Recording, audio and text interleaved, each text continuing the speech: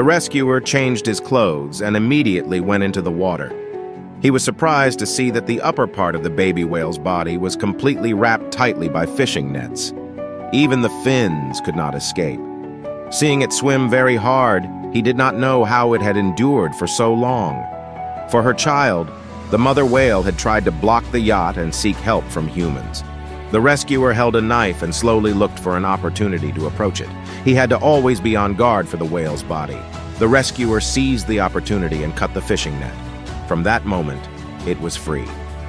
Just a moment later, the mother whale led her child back. They kept jumping out of the water and patting it.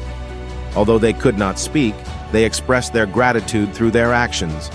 In the end, saving one animal will not change the world, but its world will definitely change because of it. May those good souls be blessed with peace and happiness in their lives.